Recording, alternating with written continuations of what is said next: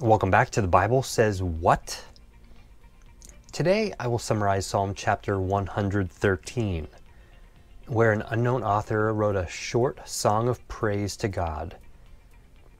He or she began, "We praise you, Lord. Your name is blessed forever. Your name will be praised everywhere the sun's light touches. You are a great king over all the nations, and your glory is above the heavens. There is no one like you, God. Your throne is in heaven, but you have to humble yourself to even look at anything in heaven or on the earth.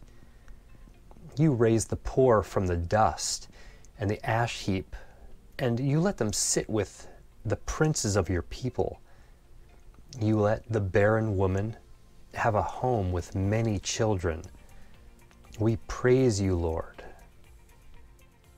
The most important verses in this chapter are Psalm 113, verses 5 and 6, which state, "Who is like unto the Lord our God, who dwelleth on high, who humbleth himself to behold the things that are in heaven and in the earth."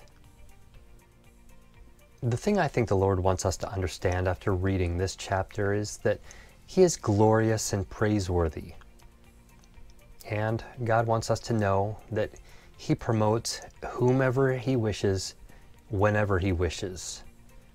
He makes the poor man a prince and the barren woman a mother. This great God, who has to humble Himself to even look our way, wants to be our Father and our friend. Why don't you give Him what He desires? Repent for your sin and place your faith in Jesus for salvation.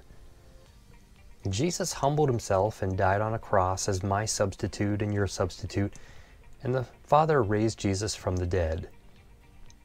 We broke God's law, but Jesus paid our fine. He also conquered hell and death, and His return is near. God said that if you confess with your mouth that Jesus is Lord, and if you believe in your heart that He raised Jesus from the dead, you would be saved. Why don't you do that right now? Thanks for watching the Psalm chapter 113 episode. If you enjoyed it, please share it with someone. If you want to join me on this long video journey, feel free to subscribe to the channel. See you next time.